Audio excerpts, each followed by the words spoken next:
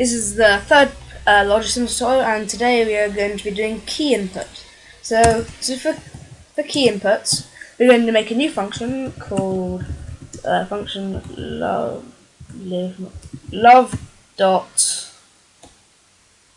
key pref, and in this function is going to take a parameter which is going to be which key it is it's found. So we're just going to make a variable called key there, and we're going to do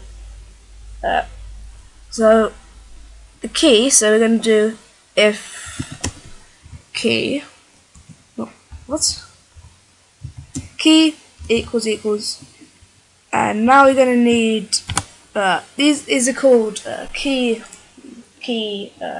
constants, and if we look on the wiki, there's a whole list of key constants, all of these representing a different button on the keyboard. So the button we're going to be picking is, so if we press, and this is for the space bar, it's just a space. So if then an end that, oh, there you go. Then if that's then we are going to love.graphics.print. No, that's not going to work. So if that is then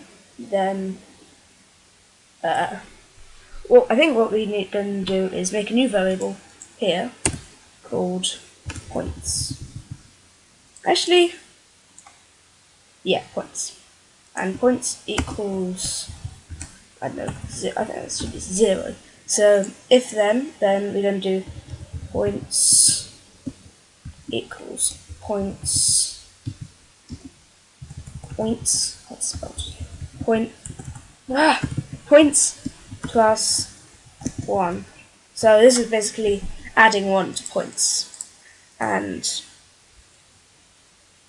so, and under love.draw, we're going to do it love.graphics.print points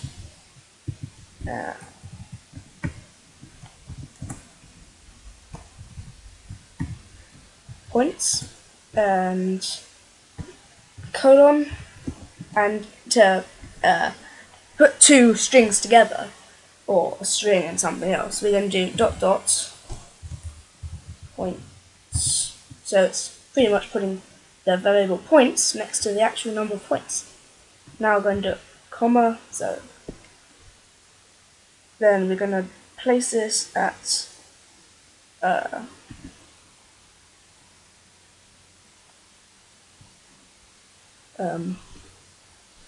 let's say 40x, 0x, and then down to 70y.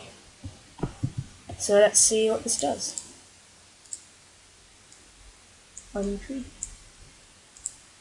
So let's play the game. Now we're going to press space.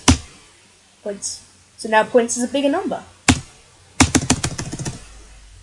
Using my laptop as I do it. So when I press space, adds another point.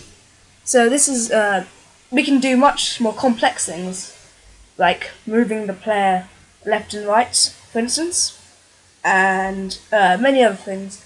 And also, you can't like hold it down, because this is only when you press the key. There's also another function for releasing the key, so that's key released. So only when you release a key off the keyboard, it will do whatever's inside it.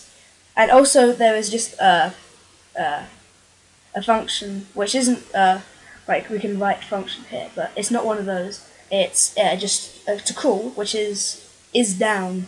So function it's love.keyboard.isDown, and that will return key press.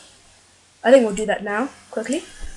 So instead of doing this, we'll use a new function, which is love dot Love.update. So this is always happening, similar to the Love.draw, only Love.update is faster. For every two Love.updates, it's one Love.draw. You want to put it into a ratio. So under Love.update, we can say if. I just paused to see what was wrong. So I'm so stupid. The way it's going to work is it's going to say, if we just cut this, if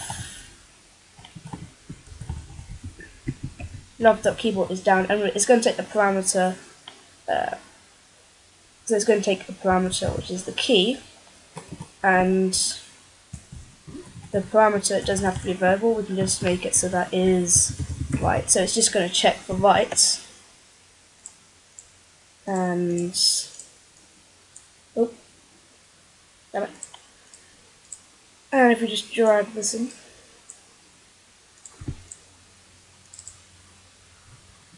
now it's working. So now when you press right, it moves our little box man right, and we can also do it for left.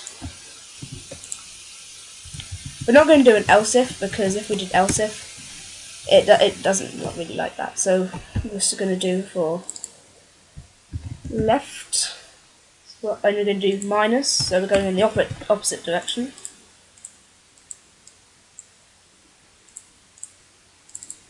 I suppose you could compare it to Mario with our left and right platforming skills. But there's still quite a few different things that we're going to need to be able to make this a really good game. Thanks for watching. I made quite a few mistakes, but whatever, and goodbye.